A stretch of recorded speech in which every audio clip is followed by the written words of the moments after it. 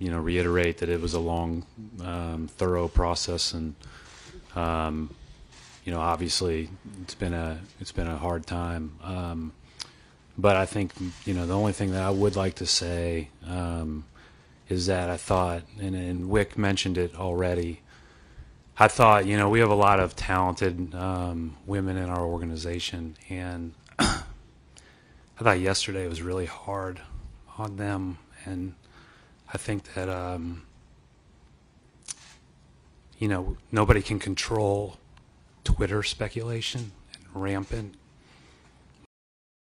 but I do think that we as an organization have a responsibility to make sure we're there to support them now,